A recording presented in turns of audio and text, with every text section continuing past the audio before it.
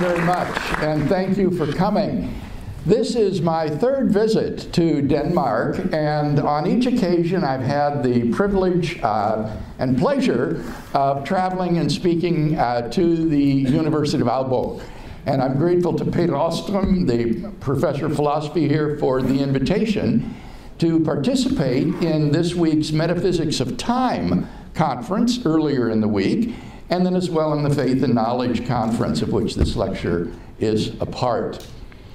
In our secular society, it's vitally important for Christians to be able to defend their belief in God. As a professional philosopher, I believe that the hypothesis that God exists explains a wide range of the data of human experience.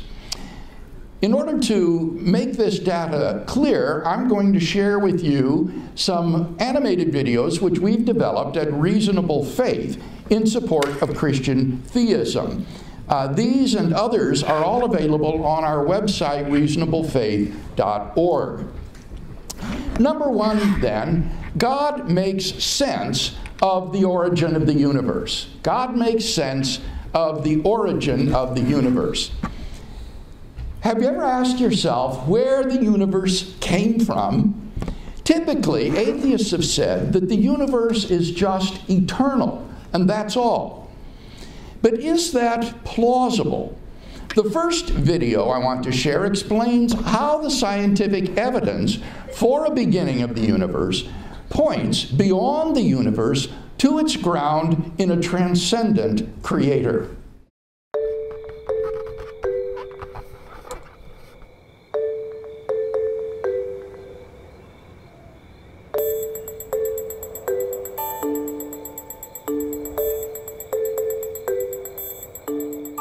Does God exist?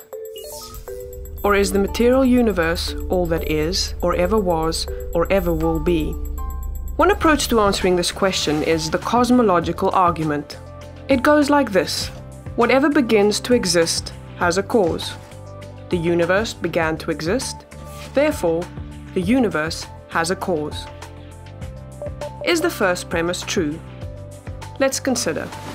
Believing that something can pop into existence without a cause is more of a stretch than believing in magic. At least with magic, you've got a hat and a magician. And if something can come into being from nothing, then why don't we see this happening all the time? No, everyday experience and scientific evidence confirm our first premise. If something begins to exist, it must have a cause. But what about our second premise? Did the universe begin, or has it always existed? Atheists have typically said that the universe has been here forever. The universe is just there, and that's all.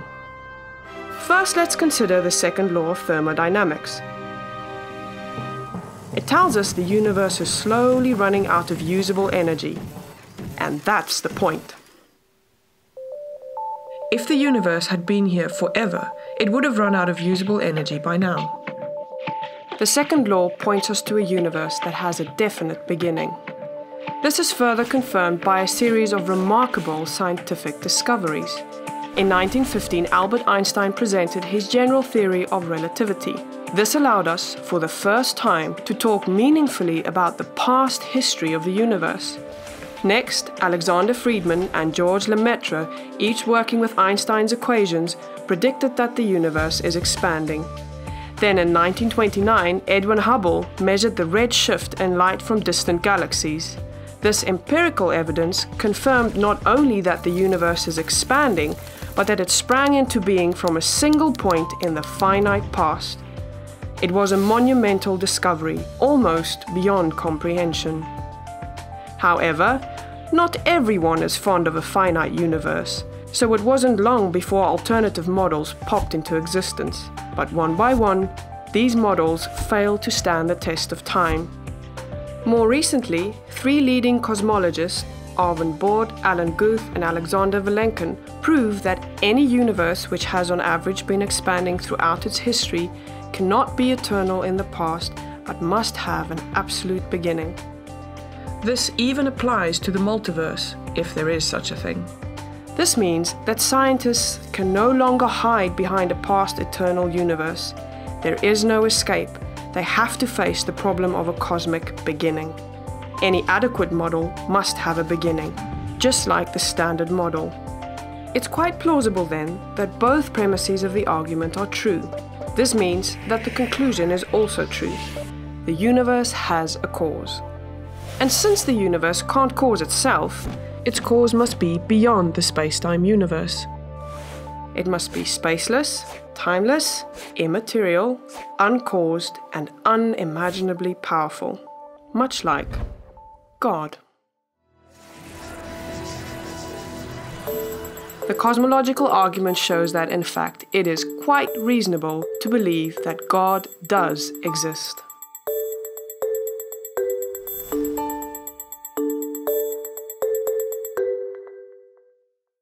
Here once more are the three simple premises of this argument. 1. Whatever begins to exist has a cause. 2. The universe began to exist. 3. Therefore, the universe has a cause. One of the most startling developments of modern science is that we now have pretty strong evidence that the universe is not eternal in the past, but had an absolute beginning about 14 billion years ago in a cataclysmic event known as the Big Bang. As explained in the video, in 2003, Arvind Borde, Alan Guth, and Alexander Vilenkin were able to show that any universe, which is, on average, in a state of cosmic expansion throughout its history, cannot be infinite in the past, but must have a beginning. And that goes for multiverse scenarios as well. In 2012, Vilenkin showed that models which do not meet this one condition still fail for other reasons to avoid the beginning of the universe. Vilenkin concluded, and I quote, "None of these scenarios can actually be past eternal. All the evidence we have says that the universe had a beginning," end quote. In the fall of 2015, Vilenkin strengthened that conclusion. I quote, "We have no viable models of an eternal universe. The Borde-Guth-Vilenkin theorem gives reason to believe that such models simply cannot be constructed," end quote. The Borde-Guth-Vilenkin theorem proves that classical spacetime under a single, very general condition cannot be extended to past infinity, but must reach a boundary at some time in the finite past. Now, either there was something on the other side of that boundary or not. If not, then that boundary just is the beginning of the universe. If there was something on the other side, then it will be a region described by the yet-to-be-discovered theory of quantum gravity. In that case, Vilenkin says, it will be the beginning of the universe. Either way, the universe began to exist. Since something cannot come into being out of nothing, the absolute beginning of the universe implies the existence of a beginningless, uncaused, timeless, spaceless, changeless, immaterial, enormously powerful creator of the universe. Data point number 2. God makes sense of the fine-tuning of the universe for intelligent life. God makes sense of the fine-tuning of the universe for intelligent life. In recent decades, scientists have been stunned by the discovery that the existence of intelligent life, like ours, anywhere in the cosmos, depends upon a complex and delicate balance of initial conditions given in the Big Bang itself. Scientists once believed that whatever the initial conditions of the universe, eventually intelligent life might evolve somewhere. But now we know that our existence is balanced on a razor's edge. The existence of intelligent life anywhere in the cosmos depends upon a conspiracy of initial conditions, which must be fine-tuned to a degree that is literally incomprehensible and incalculable. The following video explains how this remarkable fine-tuning points to a personal designer of the cosmos.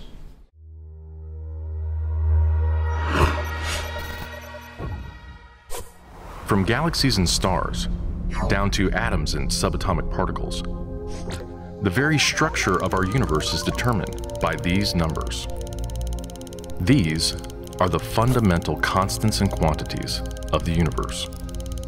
Scientists have come to the shocking realization that each of these numbers has been carefully dialed to an astonishingly precise value, a value that falls within an exceedingly narrow, life-permitting range.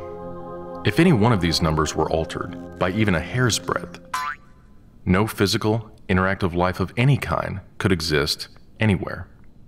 There'd be no stars, no life, no planets, no chemistry. Consider gravity, for example. The force of gravity is determined by the gravitational constant. If this constant varied by just 1 in 10 to the 60th parts, none of us would exist. To understand how exceedingly narrow this life-permitting range is, imagine a dial divided into 10 to the 60th increments. To get a handle on how many tiny points on the dial this is, compare it to the number of cells in your body, or the number of seconds that have ticked by since time began. If the gravitational constant had been out of tune by just one of these infinitesimally small increments, the universe would either have expanded and thinned out so rapidly that no stars could form and life couldn't exist, or it would have collapsed back on itself with the same result: no stars, no planets, and no life. Or consider the expansion rate of the universe. This is driven by the cosmological constant.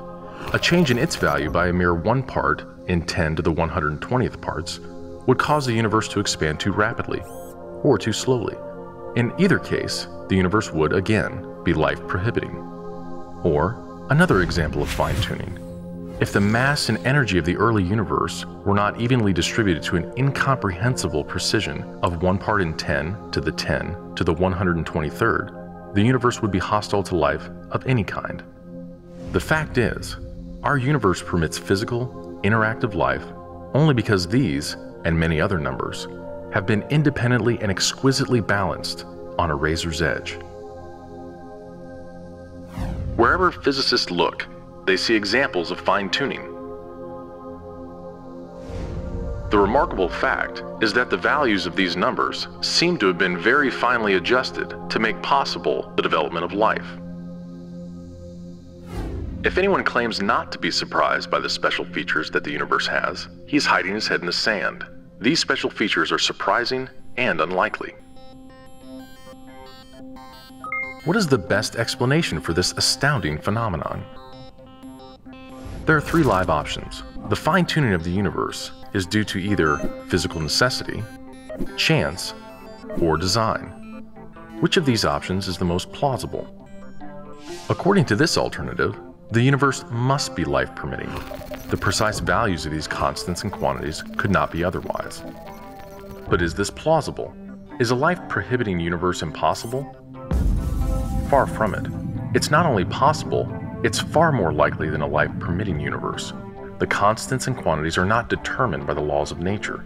There's no reason or evidence to suggest that fine-tuning is necessary. How about chance? Did we just get really lucky? No. The probabilities involved are so ridiculously remote as to put the fine-tuning well beyond the reach of chance. So, in an effort to keep this option alive, some have gone beyond empirical science and opted for a more speculative approach, known as the multiverse. They imagine a universe generator that cranks out such a vast number of universes that, odds are, life-permitting universes will eventually pop out. However, there's no scientific evidence for the existence of this multiverse.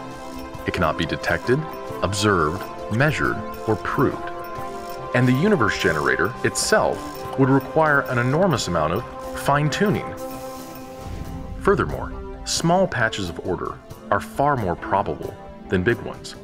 So the most probable observable universe would be a small one, inhabited by a single, simple observer.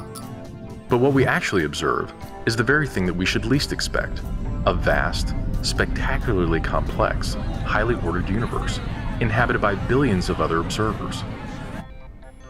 So even if the multiverse existed, which is a moot point, it wouldn't do anything to explain the fine-tuning.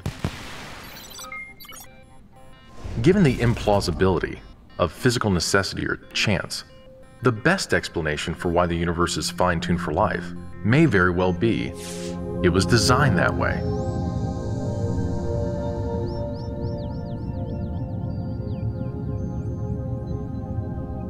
A common-sense interpretation of the facts suggests that a superintellect monkeyed with physics, and that there are no blind forces worth speaking about in nature. The numbers one calculates from the facts seem to me so overwhelming as to put this conclusion almost beyond question. There is for me powerful evidence that there is something going on behind it all. It seems as though somebody has fine-tuned nature's numbers to make the universe. The impression of design is overwhelming. The heavens declare the glory of God. The skies proclaim the work of his hands. Day after day they pour forth speech. Night after night they reveal knowledge.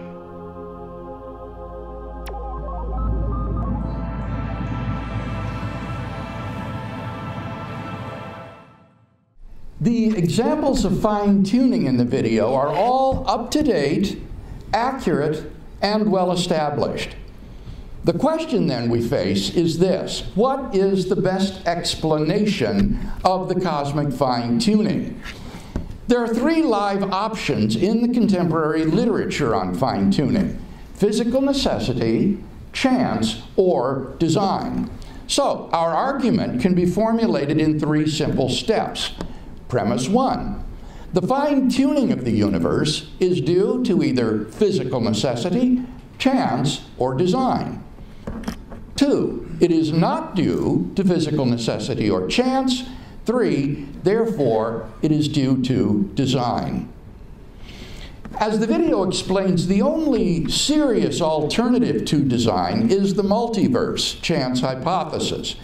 Now, there are multiple problems with this hypothesis, but let me highlight just one of the most important. If our universe were just a random member of a multiverse, then we ought to be observing a much different universe than we do. Roger Penrose of Oxford University has pressed this objection forcefully. He points out that the odds of our universe's initial low entropy conditions existing by chance alone are on the order of 1 chance out of 10 to the power of 10 to the power of 123. By contrast, the odds of our solar systems suddenly forming by the random collision of particles is about 1 chance out of 10 to the power of 10 to the power of 60. This number, says Penrose, is utter chicken feed in comparison with 10 to the 10 to the 123. What this means is that it is far more probable that we should be observing an orderly universe no larger than our solar system, since a universe like that is unfathomably more probable than a finely tuned universe like ours.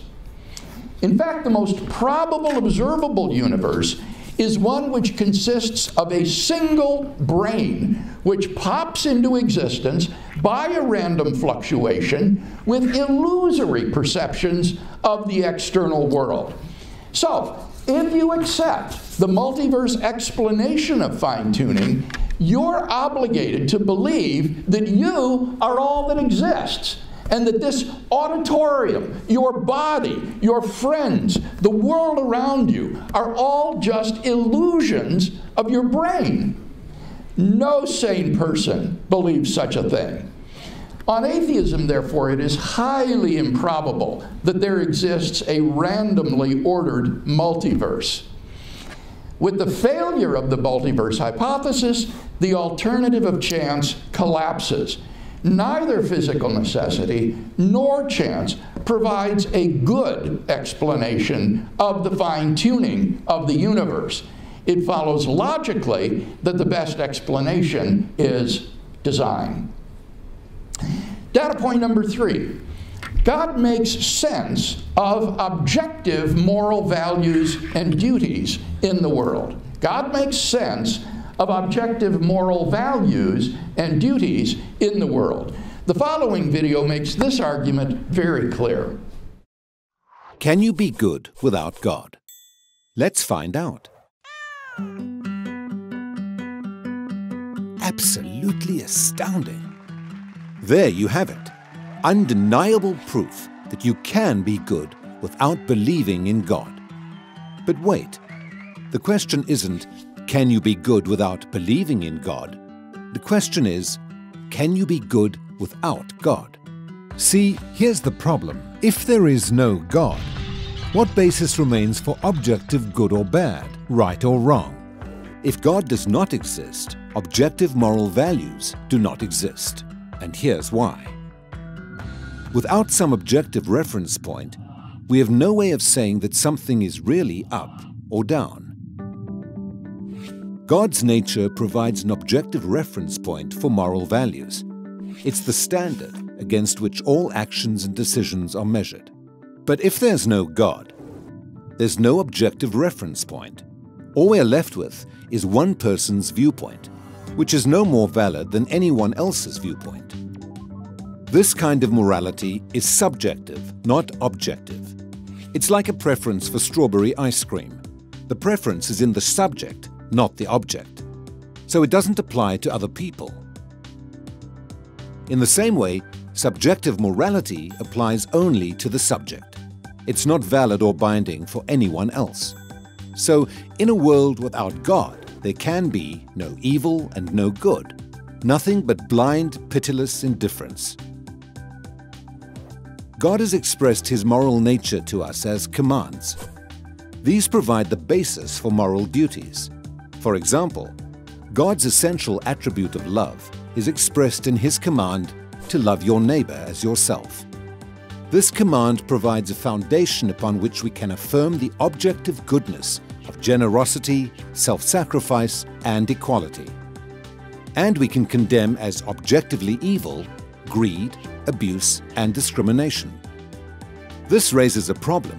Is something good just because God wills it, or does God will something because it is good? The answer is neither one. Rather, God wills something because He is good. God is the standard of moral values, just as a live musical performance is the standard for a high-fidelity recording. Without your love. The more a recording sounds like the original, the better it is. Likewise, the more closely a moral action conforms to God's nature, the better it is. But if atheism is true, there is no ultimate standard. So there can be no moral obligations or duties. Who or what lays such duties upon us? No one. Remember, for the atheist, humans are just accidents of nature, highly evolved animals. But animals have no moral obligations to one another.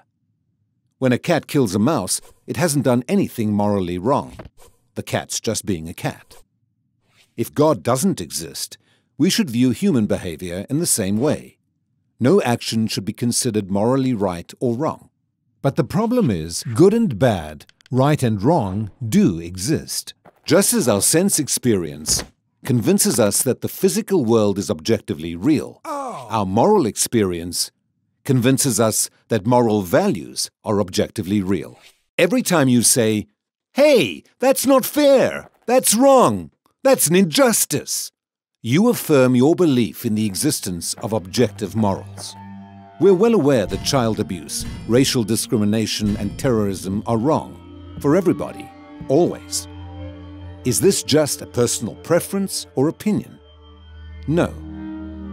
The man who says that it is morally acceptable to rape little children is just as mistaken as the man who says 2 + 2 = 5. What all this amounts to, then, is a moral argument for the existence of God. If God does not exist, objective moral values and duties do not exist. But objective moral values and duties do exist.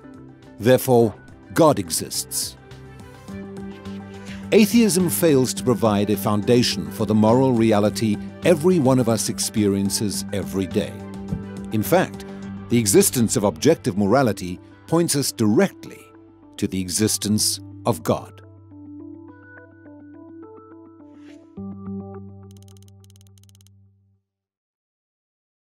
This argument can be very simply formulated.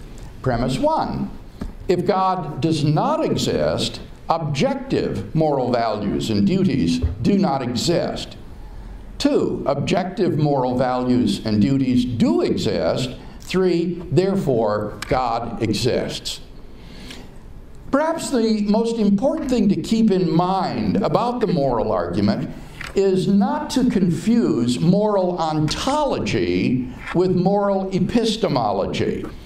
Now, what do I mean by that? Moral ontology has to do with the objective reality of moral values and duties. Moral epistemology has to do with how we come to know moral values and duties.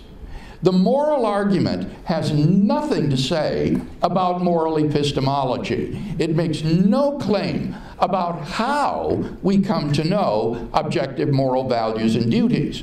The argument is wholly about moral ontology, the grounding of objective moral values and duties in reality.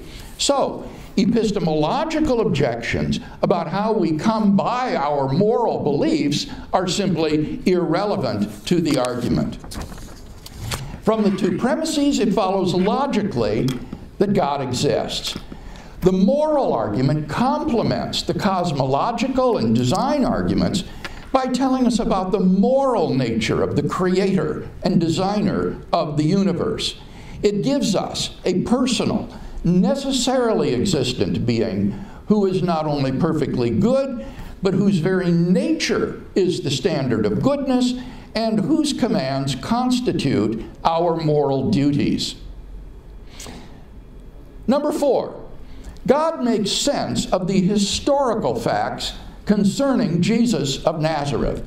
God makes sense of the historical facts concerning Jesus of Nazareth. The historical person, Jesus of Nazareth, was a remarkable individual. New Testament critics have reached something of a consensus that the historical Jesus came on the scene with an unprecedented sense of divine authority, the authority to stand and speak in God's place.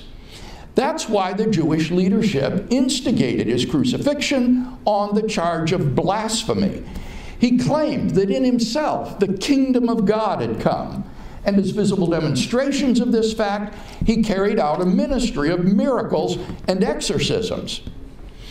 But the supreme confirmation of his claim was his resurrection from the dead. If Jesus did rise from the dead, then it would seem that we have a divine miracle on our hands, and thus evidence for God's self-revelation in Jesus.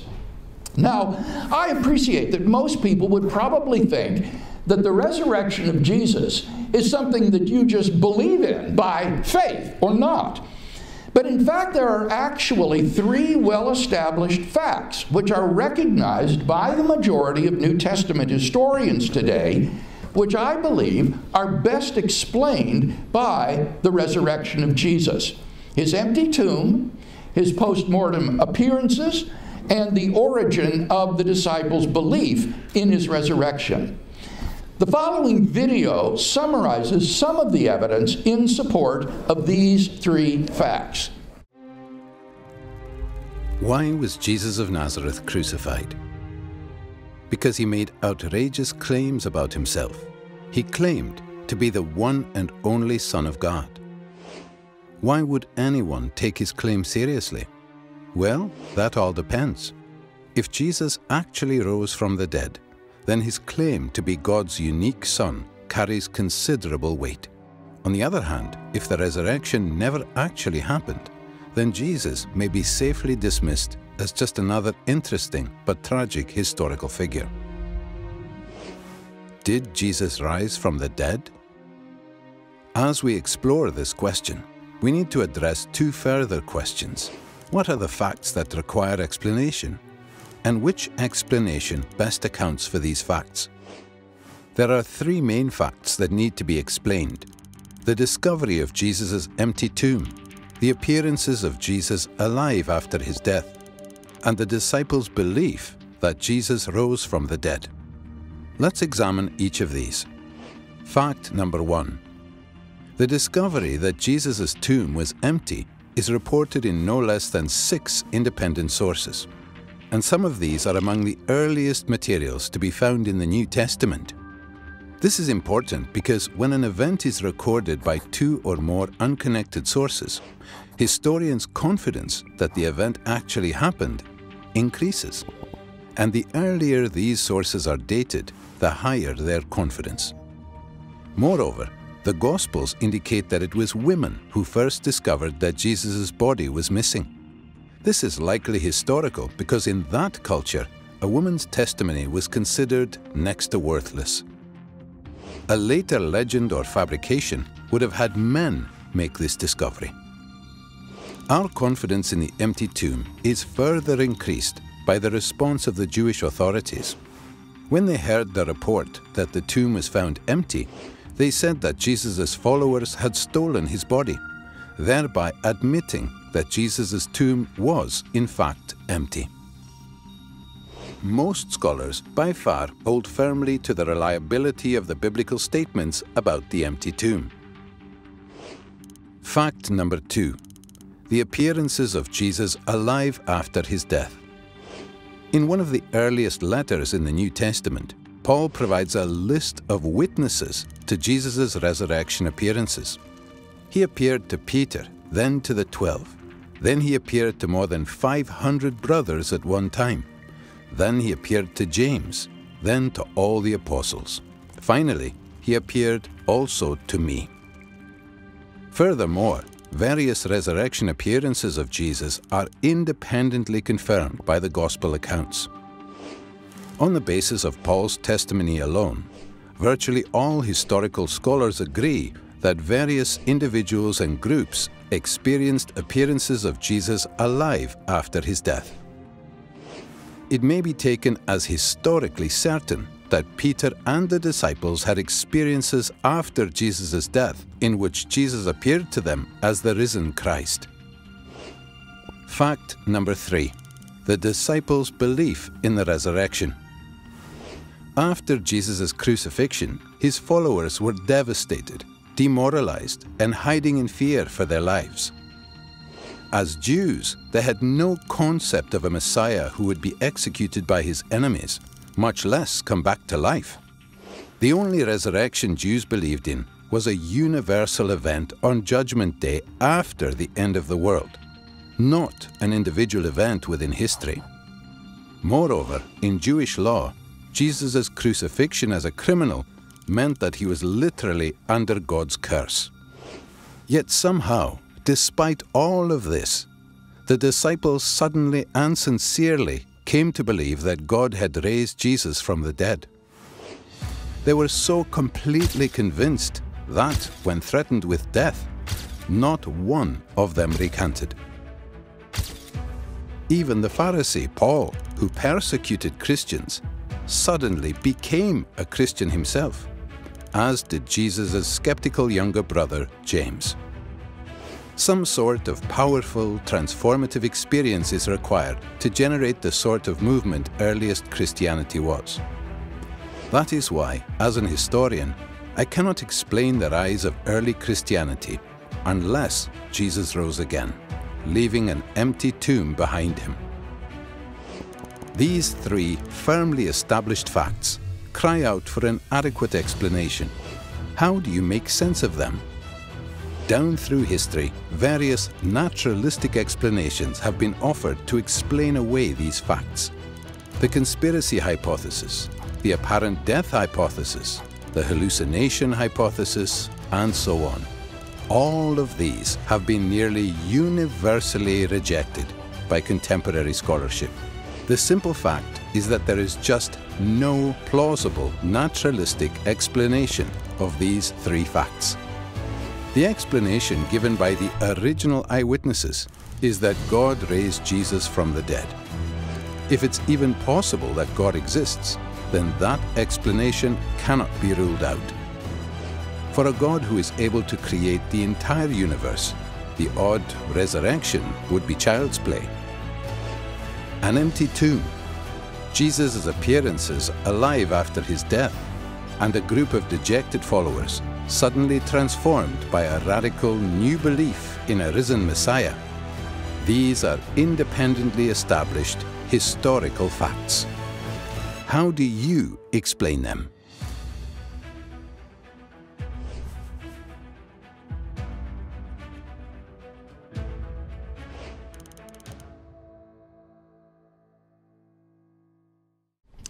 To review, the three facts which require explanation are these.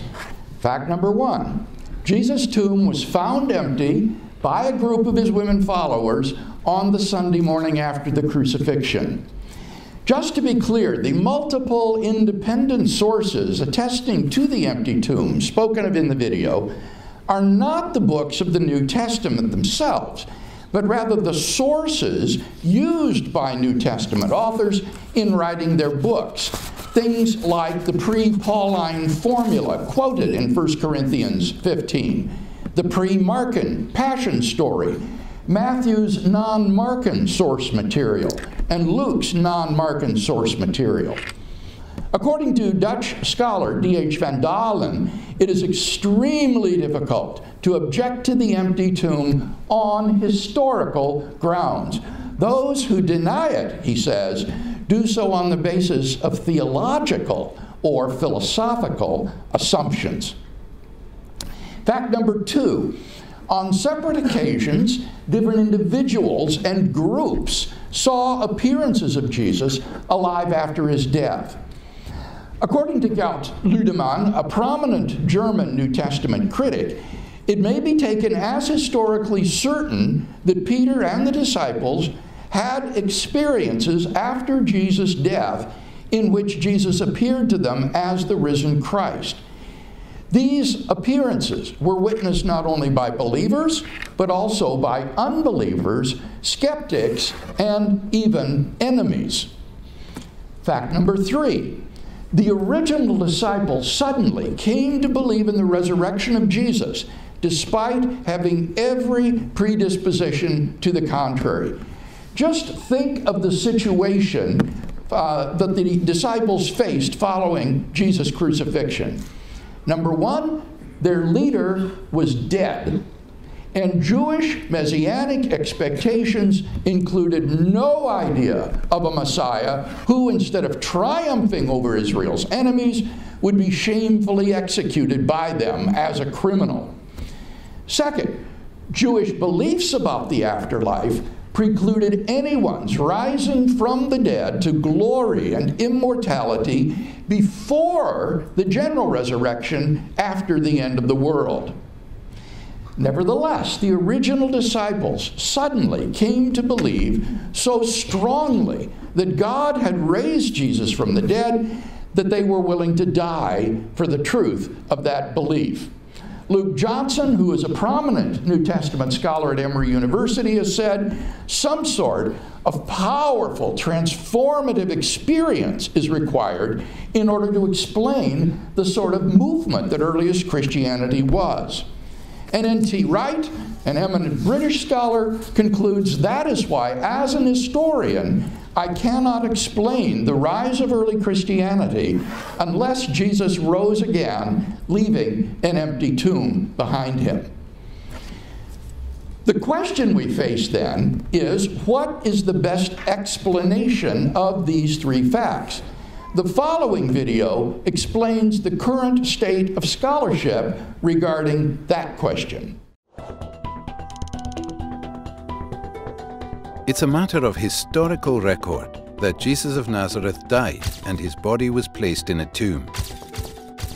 It's also been firmly established that after his death and burial, his tomb was found empty. Various individuals and groups saw appearances of Jesus alive, and his disciples somehow became absolutely convinced that Jesus had risen from the dead. These are the historical facts. How do you explain them? Down through history, various naturalistic explanations have been offered to explain away these facts. Let's examine the 4 most popular ones. First, the conspiracy theory. According to this view, the disciples faked the resurrection. They stole Jesus' body from the tomb and then lied about seeing Jesus alive, thereby perpetrating the greatest hoax of all time. However, this theory faces overwhelming objections. It's hopelessly anachronistic. It looks at the disciples' situation through the rear-view mirror of Christian history, instead of from the standpoint of a first-century Jew. Jews had no concept of a Messiah who would be defeated and executed by Israel's enemies, much less rise from the dead. In Jewish thinking, the resurrection of the dead was a general event that takes place only after the end of the world and has no connection at all with the Messiah. The conspiracy theory also fails to address the disciples' obvious sincerity. People don't willingly die for something they know is not true. An honest reading of the New Testament makes it clear. These people sincerely believed the message they proclaimed and were willing to die for. For these and other reasons, no scholar defends the conspiracy theory today. A second attempt to explain the facts is the apparent death theory. Jesus didn't really die. He revived in the tomb, somehow escaped, and managed to convince his disciples he was risen from the dead. This theory also faces insurmountable obstacles. First, it's medically impossible. The Roman executioners were professionals. They knew what they were doing and made sure their victims were dead before taken down. Moreover, Jesus was tortured so extensively that even if he was taken down alive, he would have died in the sealed tomb. Second, this theory is wildly implausible. Seeing a half-dead man who crawled out of the tomb, desperately in need of bandaging and medical attention, would hardly have convinced the disciples that he was gloriously risen from the dead. As a result, no New Testament historians defend this theory today. A third explanation is the displaced body theory. Perhaps Joseph of Arimathea placed Jesus' body in his tomb temporarily because it was convenient. But later, he moved the corpse to a criminal's common graveyard. So, when the disciples visited the first tomb and found it empty, they concluded that Jesus must have risen from the dead. Once again, this theory cannot make sense of the facts. Jewish laws prohibited moving a corpse after it was interred, except to the family tomb. What's more, the criminal's graveyard was located close to the place of execution, so that burial there would not have been a problem. Also, once the disciples began to proclaim Jesus' resurrection, Joseph would have corrected their mistake. So, once again, no current scholars endorse this theory. Finally, the hallucination theory. The disciples didn't really see Jesus, but just imagined that he appeared before them. They were all hallucinating. This theory also faces considerable problems. First, Jesus appeared not just one time, but many times. Not just in one place, but in different places. Not just to one person, but to different persons. Not just to individuals, but to groups of people. And not just to believers, but to unbelievers as well. There is nothing in the psychological casebooks on hallucinations comparable to these resurrection appearances. Second, hallucinations of Jesus would have led the disciples to believe at most that Jesus had been transported to heaven, not risen from the dead, in contradiction to their Jewish beliefs. Moreover, in the ancient world, visions of the deceased were not evidence that the person was alive, but evidence that he was dead and had moved on to the afterworld. Finally, this theory doesn't even attempt to explain the empty tomb. Thus, the four most popular naturalistic theories fail to explain the historical facts. Where does that leave us? Another possibility is the explanation given by the original eyewitnesses that God raised Jesus from the dead. Unlike the other theories, this makes perfect sense of the empty tomb, the appearances of Jesus alive, and the disciples' willingness to die for their belief. But is this explanation plausible? After all, it requires a miracle, a supernatural act of God. Think about it. If it's even possible that God exists, then miracles are possible, and this explanation cannot be ruled out. And surely it's possible that God exists. So how do you explain the resurrection?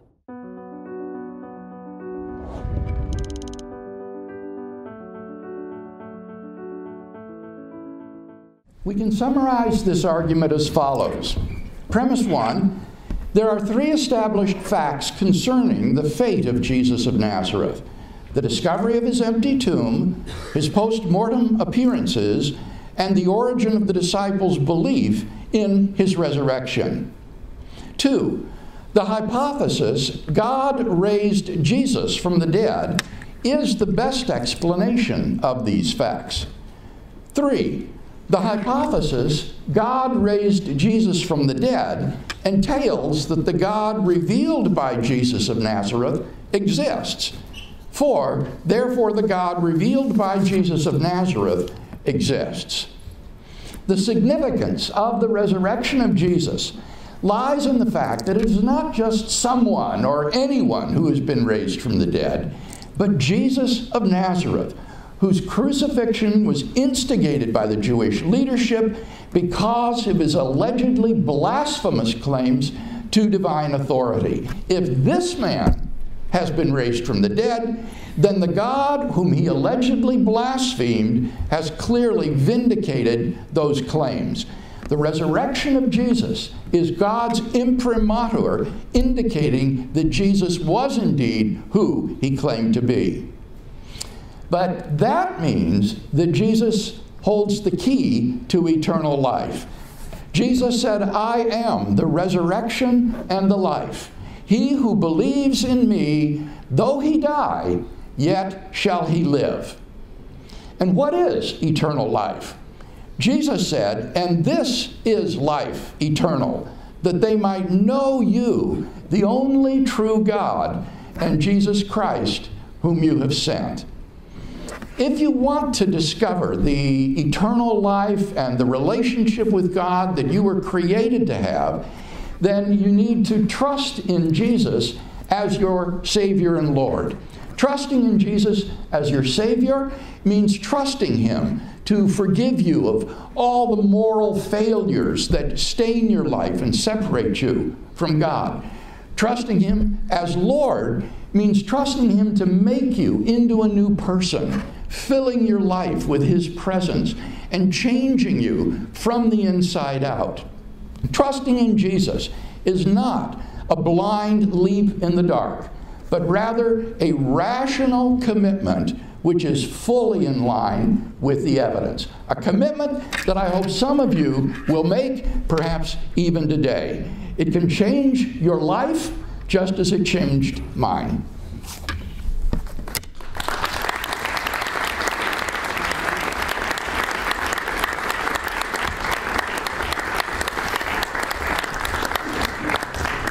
Thank you, Dr. Craig. That was very inspiring. And now we have time for questions. The way we will do it is that you will raise your hand, I will come around with the mic, and you will state the question, and Craig will give an answer from here.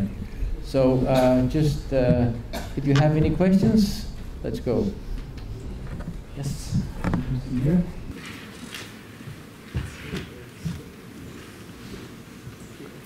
Hi, my name is Christian, incidentally. I've been watching your talks for about 10 years now, and this is, I guess, not that new stuff to me, but I think one thing we should have talked about today was maybe on the case of Christian theism. I think a strong case can be made for it when looking at countries that are actually Christian. They tend to be very successful, and we tend to have really good lives in Christian countries. So my question to you is, do you think it's worth looking at how we can make people live Christian lives rather than having them believe in God, or do you think those two things are inseparable? All right, I do not think that the social benefits of Christian belief or of living in a Christian culture are a good argument for the truth of Christianity. I don't think that you can assess the truth of a worldview by its social benefits. Now, I think that you are quite right in saying, contrary to the general impression conveyed by the so-called new atheists, you're quite right in saying that the social benefits of Christianity for the West have been enormous. Christianity has spearheaded the drive to found universities, maintain literacy. Its impact upon the arts and the humanities is incalculable. Its liberation of women, its improvement of the lot of human society is unbelievable. But none of this goes to show that it's true. It just shows that it's very beneficial. And so I prefer not to appeal to those sorts of arguments on behalf of the truth of the Christian faith. Another question here. Hi, my name is Seppa. So I think it's a very nice attempt to demonstrate that Christianity can be reasonable, as you said. I think some of the arguments put forward weren't very well argumented or didn't make a lot of sense. I'll take just one example and would like for you to comment on it. For the example of can you be good without God? Yes. So I really believe that there's no good and evil, and it was all invented by men. Okay, I didn't quite catch it. You believe what? That there's no such thing as good and evil in a way, ontological way. It's all created by men. This stems from the theory of institutions. So basically men try to organize a society by creating fictions, such as money is a fiction, a country like Denmark is a fiction. It's things that don't actually physically exist, but that we all believe in to basically bring and organize a society together. And this is why good and bad has kind of evolved during the times. When we go back in the Middle Ages, for example, it was completely considered good and okay to make medical experiments on dogs while they were still alive, so cutting them open because they were believed to not have a soul. And so at that point everybody believed that was good, such as well as slavery was accepted throughout the world because it was believed back then that the people, Aborigines or I don't know where from, did not have a soul either. That was then later obviously changed, but good and bad has changed over the years, over human experience. And so if God has started everything from the beginning and good and bad hasn't evolved, how does that make sense to me? I think that your question illustrates the danger that I tried to alert us to of confusing moral ontology with moral epistemology. The claim that objective moral values exist is not a claim that moral values are easy to discern or that we have infallible moral perceptions any more than we have infallible sense perceptions. What your argument merely shows is that our apprehension and grasp of moral values and duties has evolved and developed over the years, and in many cases involved moral improvement. We can look back both in history and I think in our own personal lives and see that in fact things we once thought were good were really bad, and now we've come to see and apprehend these moral values more clearly. So you mustn't confuse the argument about the objectivity of moral values with thinking that this implies the universality of moral values, or that there are no gray areas where moral values are difficult to discern. But so long as you think that there are any moral values, anything that is really right or wrong, then the argument will follow. And it seems to me that just as we believe that we are surrounded by a physical world of objects based on our sense experience, in the absence of some sort of a defeater of that sense experience, so we should believe in the realm of objective moral values and duties that we grasp in moral experience in the absence of some defeater. That isn't to say that our moral apprehensions are infallible or indefeasible, any more than saying that my sense perception is infallible or indefeasible. But in the absence of a defeater, I think we're entirely rational to believe in the reality of that which we apprehend and perceive. While you're walking, David, I might just say that in my debate with the atheist philosopher Louise Antony, who is a moral realist, she put it in such a pithy way. She said, any argument for moral skepticism will be based upon premises which are less obvious than the reality of moral values and duties themselves. I think that's true.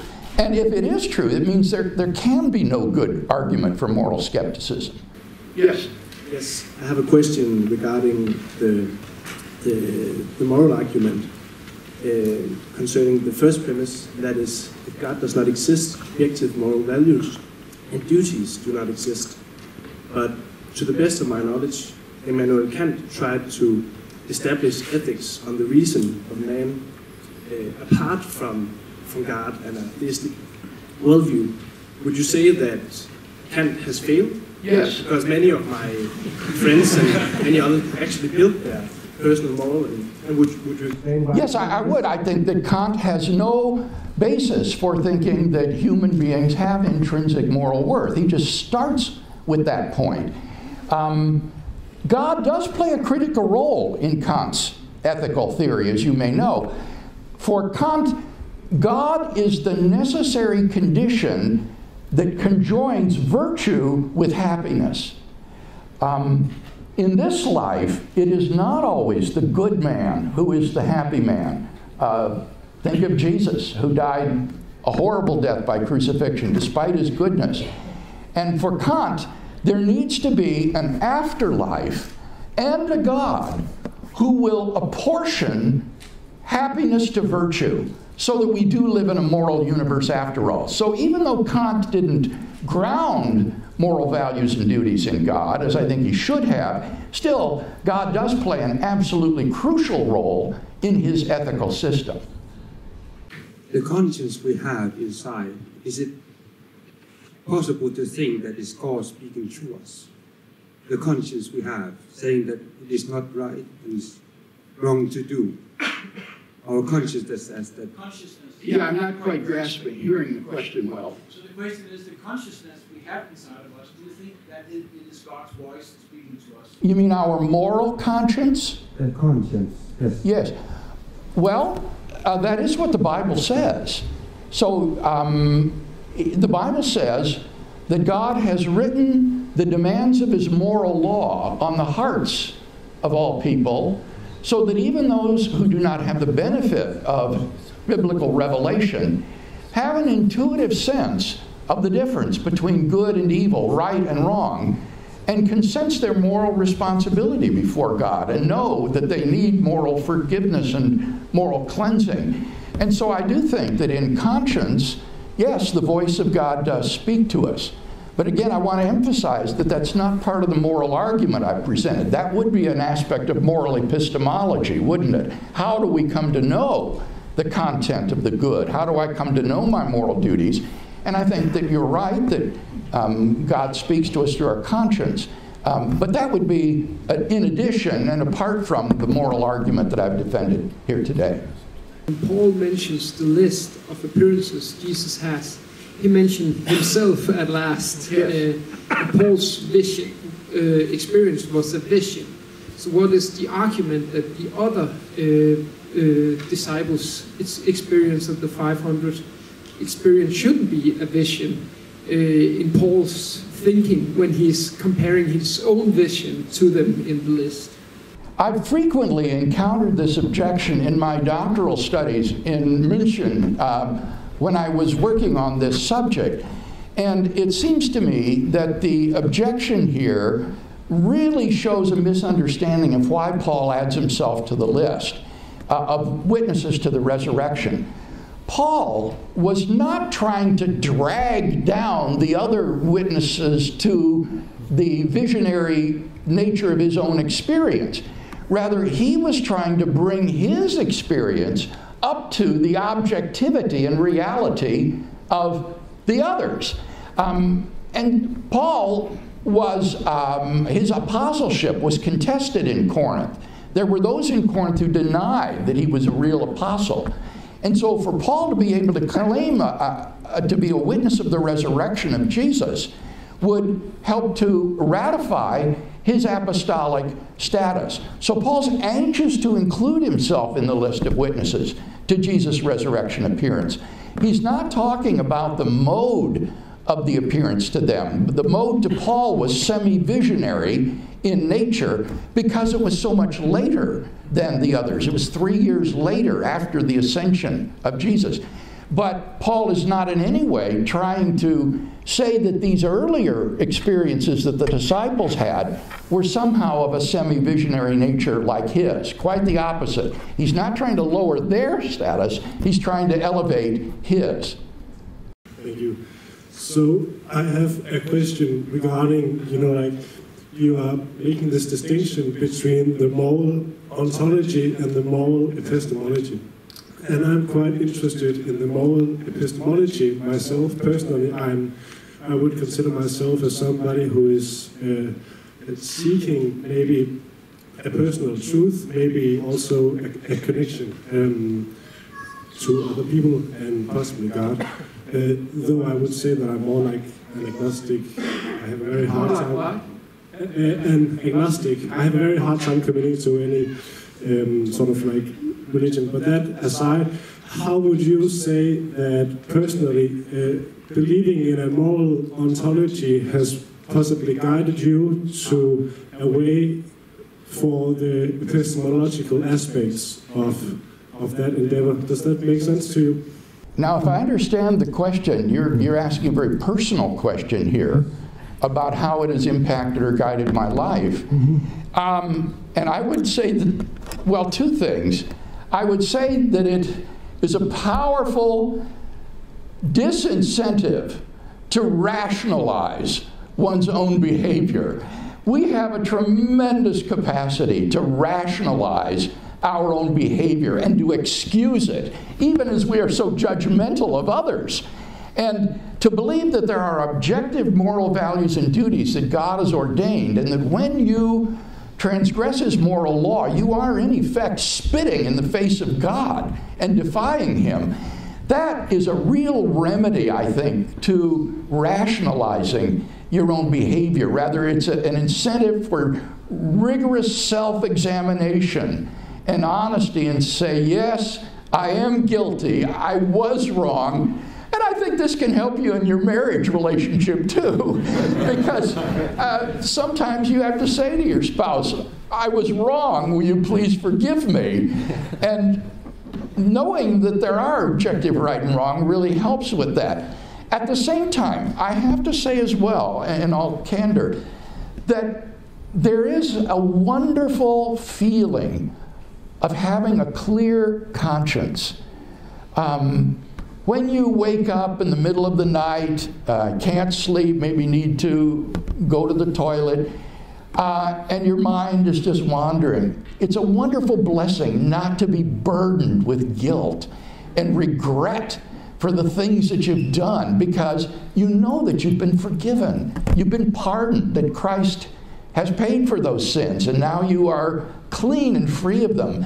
And the blessings of a clear conscience should not be underestimated. In that same debate that I had with Louise Antony that I mentioned a moment ago, in her final closing statement, she made a very poignant remark. She said, there is one tremendous drawback to atheism. And she said, it is that on atheism, there is no redemption. When you've done something wrong, it will never be made right again. There's no undoing that wrong. There is no redemption available, as there is in Christ, who forgives and pardons and pays the penalty for your sin. And so the blessings of redemption and of a clear conscience, I think, are very great for the person who believes in the objectivity of moral values and duties as grounded in God. We heard a lot of arguments about the existence of God, and good arguments, I would say. But would you say that these arguments point towards the Christian God, or just the God in general? Well, let's not focus on the resurrection argument. I think that's pretty obvious. But well, the moral argument or the fine-tuning, would you say that points to the Christian God, or just a God like the God in Islam or Buddhism or whatever? Very good question. It's so important to understand that in the case for Christian theism I've presented, this is what is called a cumulative case. It's like a case in a court of law where any single piece of evidence may not establish the guilt of the accused, but it will be the cumulative force of all the evidence together that will establish the case that the prosecution wants to make. So in the arguments that I presented, it begins with a very general kind of theism, that there is a creator of the universe. This is and has been affirmed not only by Christians, but by Jews and by Muslims and by deists. This is common property to the world's great monotheisms.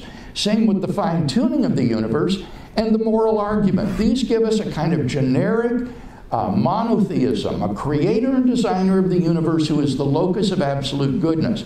And then the question will become, has that creator and designer revealed himself in the world in some way more specifically that we can know something about him? Or has he remained aloof and distant from the world that he has made? And here I think Jesus of Nazareth is the key figure. How do you explain Jesus of Nazareth? And this is the stumbling block on which I think Islam and Judaism both fall. They fail to give a plausible, adequate historical account of the person, and particularly resurrection of Jesus of Nazareth. So it is the claims and the resurrection of Jesus, I think, that carry us on to Christian theism rather than generic monotheism.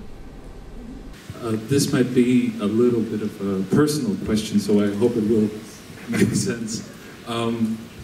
Sometimes I find it difficult to connect the reasons and logical explanations for the evidence of God with the mystery of God.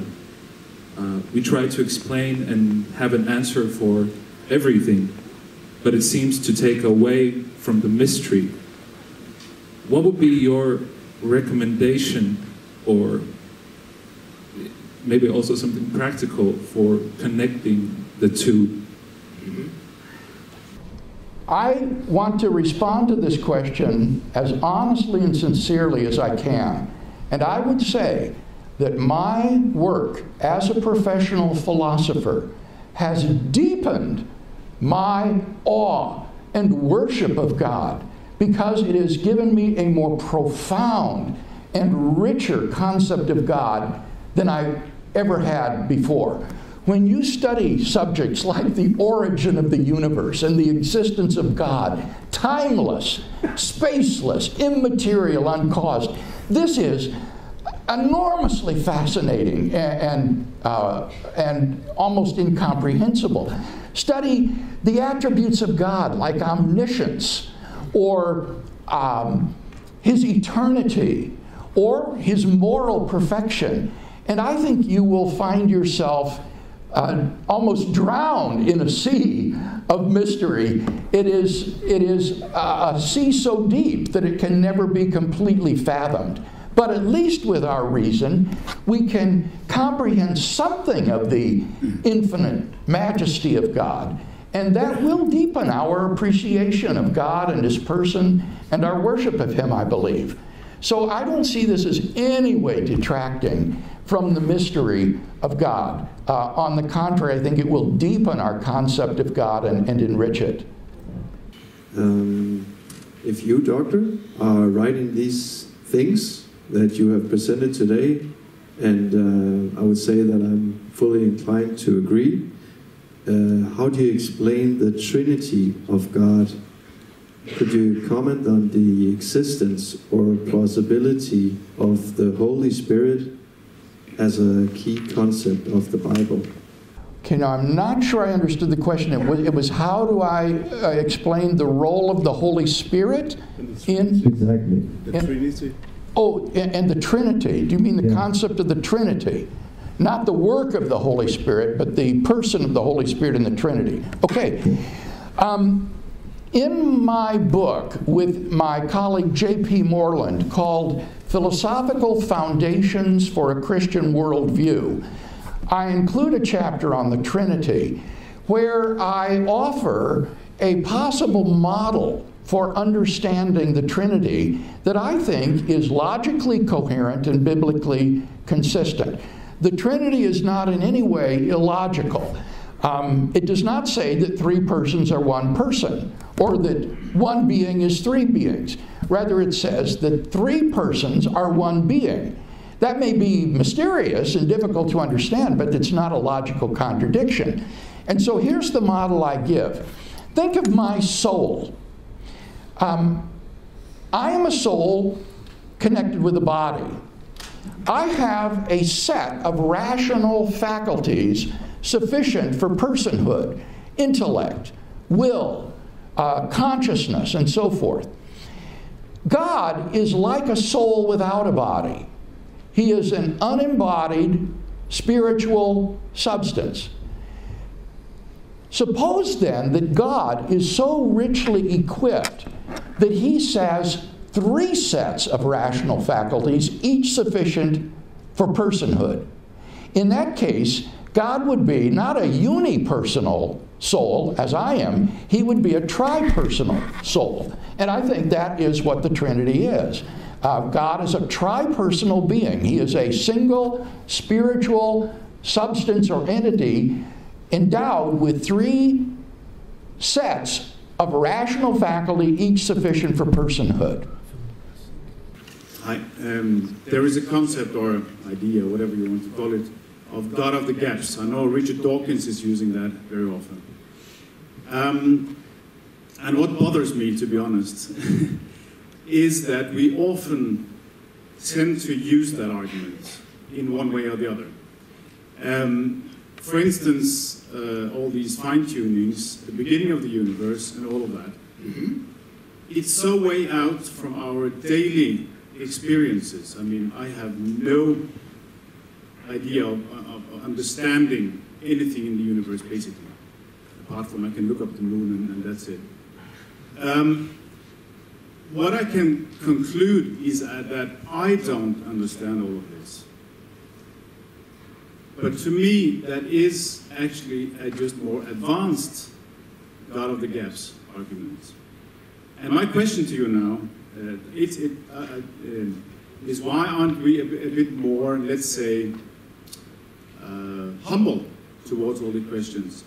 If you take the cosmological ideas out there today, they are not even 100 years old. I mean, Einstein postulated the first, or the general relativity, and then you have Lemaitre and Friedman and all of these people starting to work with them.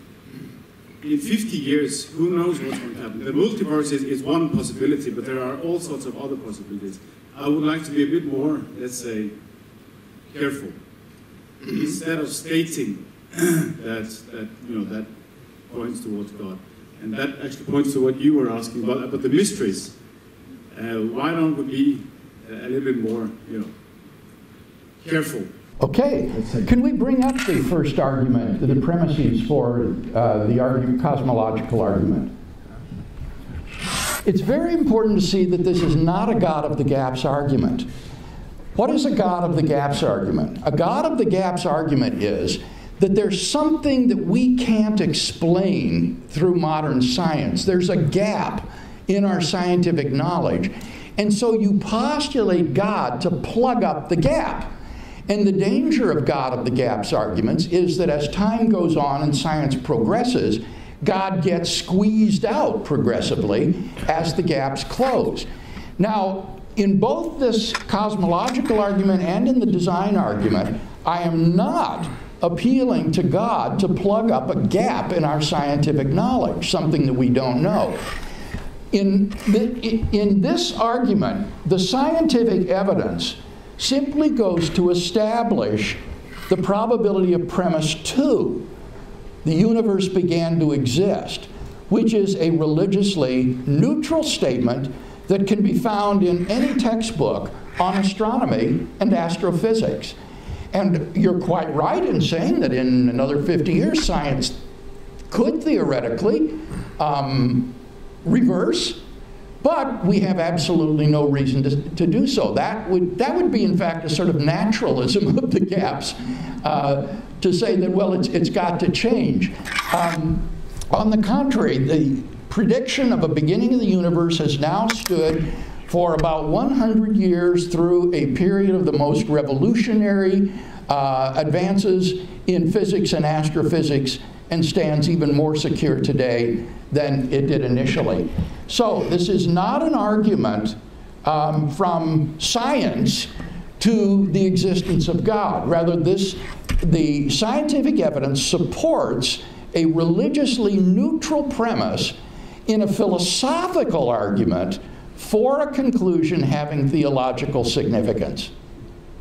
The scientific evidence supports a religiously neutral premise in a philosophical argument for a conclusion having theological significance. Now let's see the fine-tuning argument.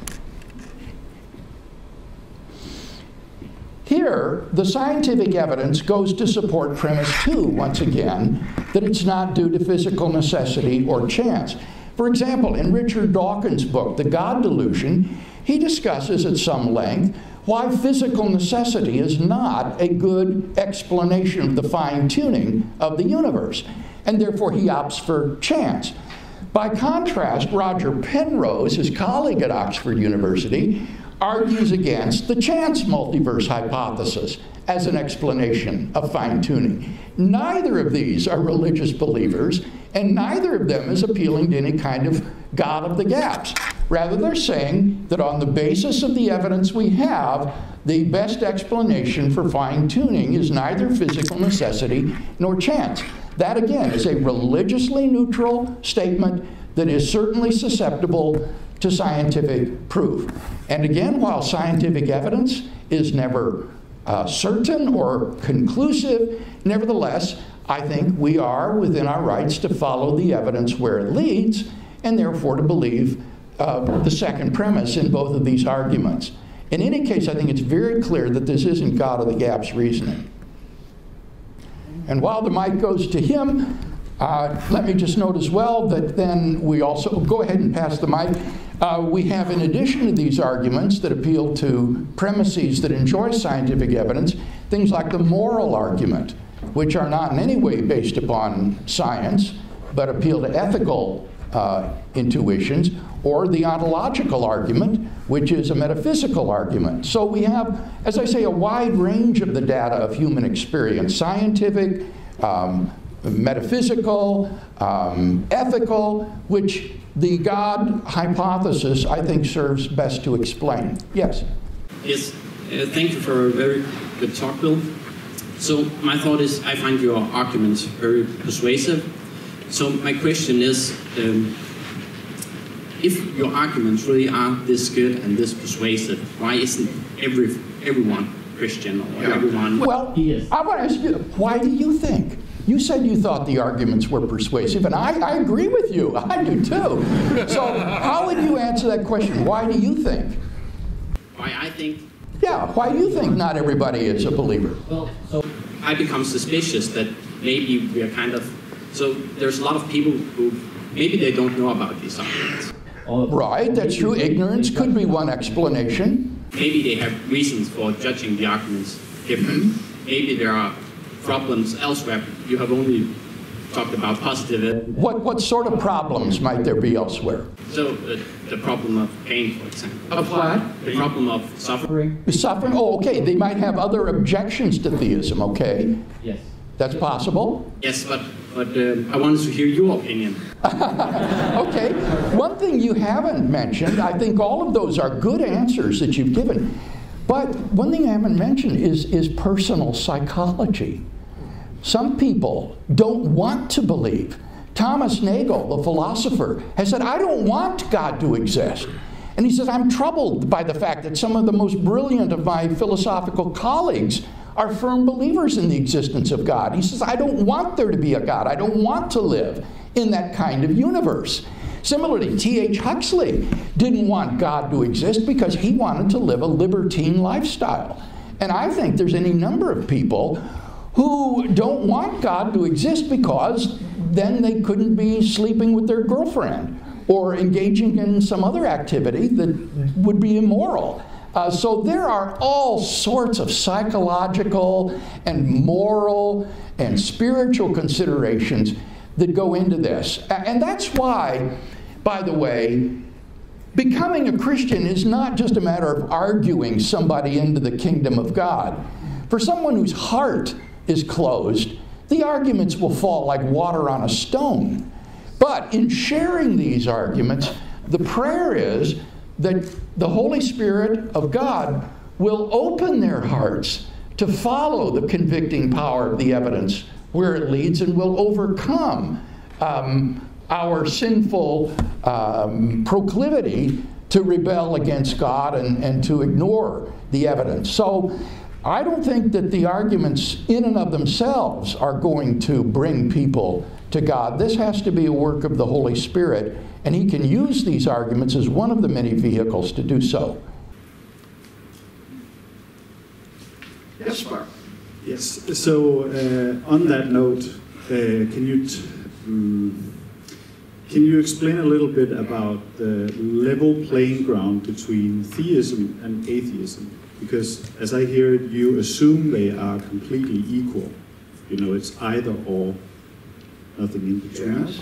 Because that follows from the definition. But why isn't atheism the neutral resting ground? Why isn't, so I hear bright atheists coming up with this objection all the time. Since you haven't convinced me with the case of theism, I can rest on my atheism as the starting point and the resting point I can come back to. So why isn't, I assume, this the case? Right. The reason that atheism is not a default position is because atheism, like theism, is a claim to knowledge. It's a claim to know something. The theist claims there is a God. The atheist claims there is no God. And that's a claim to knowledge too, and requires justification just as much as the claim there is a God. To give an analogy, suppose one person says there is gold on Mars. That would be a claim that would require justification. Suppose somebody else says there is no gold on Mars. That's not a default position. That would require justification as well. The default position, if there is one, would be agnosticism. I don't know if there's gold on Mars. Maybe there is, maybe there isn't. I don't know if God exists. Maybe he does, maybe he doesn't. And that's not atheism. That's agnosticism. So what you have are a lot of people who are representing themselves as atheists, but in fact are unable to justify their worldview. It's really agnosticism. One other thing that might be said in this regard is that notice that agnosticism is not a view. It's just a confession of ignorance. Either God exists or he doesn't exist. The view that I don't know if God exists or not is just a personal psychological report that is neither true nor false. And so even little children or pets are agnostics in that sense, that they lack a belief in God. They lack God belief, but that doesn't make them atheists. They don't believe that there is no God. So agnosticism is simply a psychological state of not knowing whether or not God exists. But the minute you make a claim, then you need to give some sort of justification for that claim if this is to be a rational discussion. Do you have a question, Walter? Thank you for a very good speech. I've heard an objection to the case of Christian theism, which is that a God which reaches into our world, making miracles like the resurrection, healing, walking on water, is going against the law of nature, and therefore God could change the laws, moral or natural, all the time if he likes. Therefore it seems as though a belief in God makes the laws of nature non-trustworthy. What would you say to this? I would say that one must distinguish between laws of logic, the moral law, and physical laws of nature. I do think that the laws of nature are contingent. Cosmologists play all the time with models of the universe operating according to different laws of nature. But when it comes to things like the laws of logic and fundamental moral laws, I don't think these are contingent. I would say these are necessary, and therefore even God could not change the laws of logic or the laws of morality, lest he change himself. Remember, we saw in the video that the moral law is grounded in the very essence of God, and therefore is necessary. It cannot be changed. It's not subject to God's will. It's the result of his nature, not of his choice. But with regard to physical laws, those are a result of his will, not a result of his nature. And miracles involve things that the laws of nature can't explain.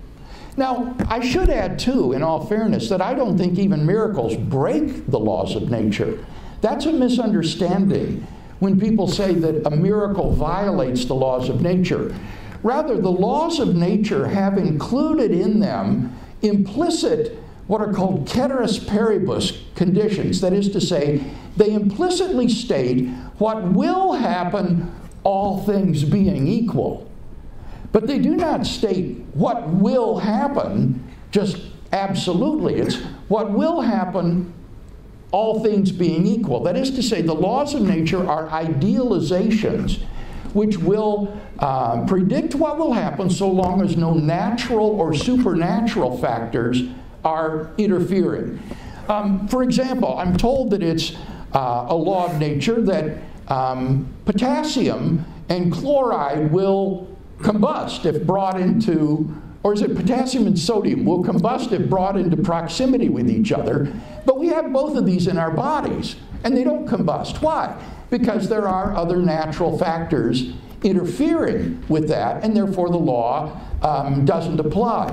Similarly, when Jesus changes water into wine, he doesn't violate the laws of nature. Rather, there's a supernatural factor here operating so that the law doesn't apply in that case. The law is an idealization stating what will happen if no natural or supernatural factors are interfering. So even in the case of miracles, it's not as though God breaks the laws of nature.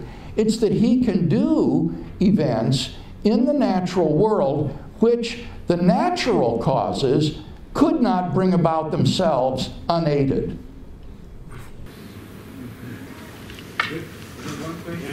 Yeah, that was great.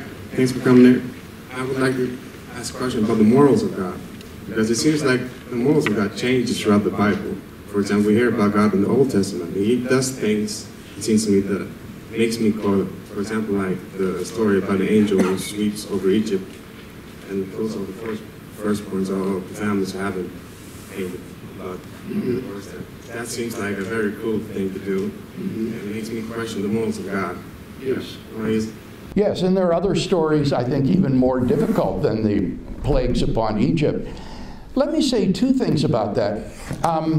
In the first case, or in the first place, I do think that God is able to adopt certain arbitrary commands to the nation of Israel that do not represent absolute commandments for all times and all places. Think, for example, of commands about clean and unclean foods, not eating pork, or not mixing certain types of fabrics and so forth.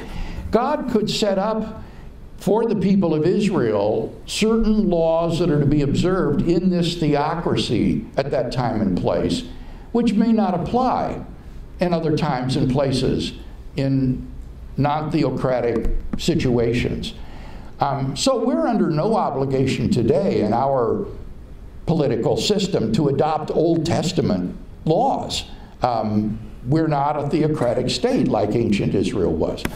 Now, in addition to that, I do not think, however, in the second place, that there is a fundamental difference between the character of God in the Old Testament and the character of God in the New Testament. And the reason I say that is on the basis of Jesus' attitude toward God.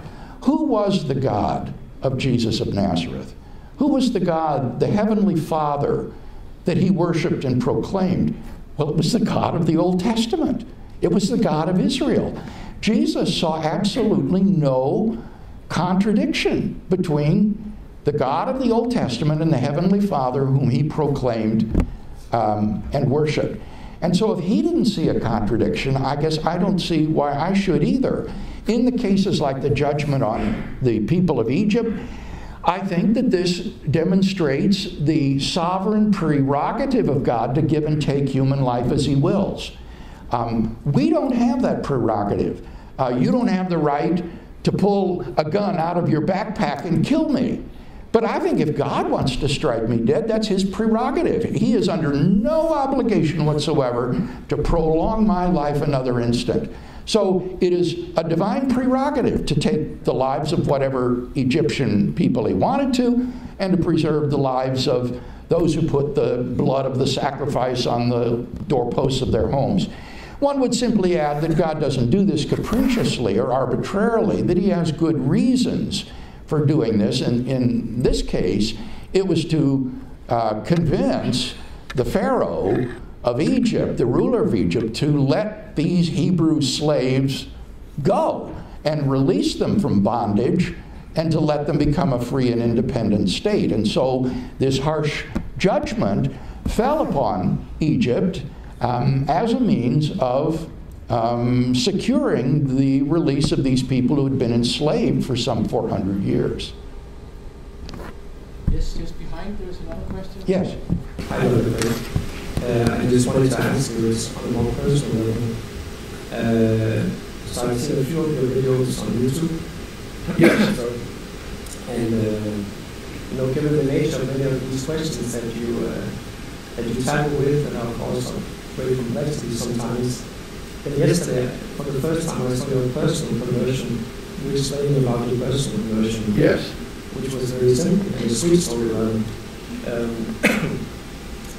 Do you think that there's a reason and that's how everything got kickstarted, so to speak, in your life? And do you think that God always starts this way on a personal level?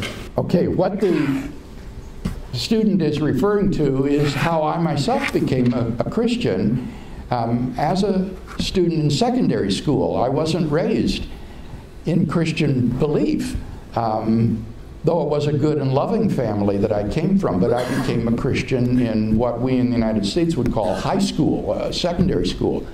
And I did not become a Christian for intellectual reasons. I make no pretense about that whatsoever. I had never read the New Testament, but I met one day a girl who sat in front of me in my German class who was a radiant Christian. And when I asked her why she was so happy all the time, she said it was because I know Jesus Christ as my personal Savior. And I had never encountered anything like this before. And I said, well, I go to church. And she said, that's not enough, Bill. You've got to have him living in your heart. And I said to her, well, why would he want to do a thing like that? And she said, because he loves you, Bill. And that just hit me like a ton of bricks. She said, here there was someone who really loved me. And who was it but the God of the universe? And that thought just staggered me. And so I went home that night and began to read the New Testament for the first time. And as I did so, I was absolutely captivated by this man, Jesus of Nazareth. There was a wisdom about his teaching that I'd never encountered before. And there was an authenticity about his life that was undeniable. And so, for me, the person of Jesus of Nazareth was so captivating, so arresting, that it just seemed to me to be true. There was never a question in my mind that this was really the truth. The only question was, would I become a Christian? And that seemed inconceivable to me. I remember saying to this girl one day, I just can't look 5 years into the future and see Bill Craig as a Christian. And she said, don't worry about 5 years from now, Bill. Just think about right now and what you should do. And it was clear to me what I needed to do right now. And so, as I say, in my closing remarks earlier, I hope that some of you who haven't yet made this discovery of a personal relationship with God through Christ might this day make a similar decision to invite Christ to be your Savior and Lord as I did. So it was later, as I went on to university and studied philosophy and theology and so forth, that my appreciation for the intellectual riches of Christianity became deeper and more a part of my life. Hi, I'm Simon, and thank you very much for your talk and your willingness to engage with our questions. So if you'll excuse one more trip to the oral arguments. Yes. I think I completely understand differentiation between the ontological and the epistemological in the argument. So you're saying that it's just, in principle, can objective moral values exist? Do they exist? In principle, that is what we are arguing in this argument.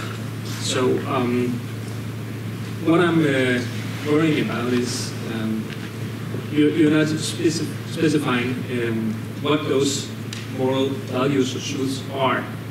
And in a sense, you're saying that we just know it should be possible that they exist for the argument to work. But if we do not have access to know what they are, why should we want to believe that they are there in the first place? So I think maybe my question is, can we know what objective moral values are outside of revelation? And if the answer is no, then why should we? Oh, I think we definitely do and are able to do so. You're quite right that the argument as I presented it doesn't give any examples. But the video did give some examples. Remember that horrifying photo in the video of the two large masculine hands clasped over the little girl's face about child abuse, or the lynching of the blacks in that one photo, or the terrorists, people who go into a grade school and kill little children and their teachers with automatic weapons. I think these things are evil, intrinsically evil, and obviously evil. And in cases like that, it's obvious that objective moral values exist, and we know some of them. Those would be negative examples. On the positive side, the intrinsic value of other persons, I think, is something that we apprehend. Indeed, this question is inescapable because every day we get up, we answer by how we treat other people, whether we think that they have intrinsic moral value or not. Are they to be treated as ends in themselves, or are they merely means to be used for my ends? So the moral argument is inescapable, I think, by the way we relate to one another and by the way you expect others to treat you, not as a mere means to their ends, but as an end in yourself. So yes, I do think that there are many moral values and duties that we do apprehend, but the argument doesn't depend upon any one of those. As long as you think there's something that's truly evil, that there's something that's good, then the argument will go through. Well, thank you very much for coming.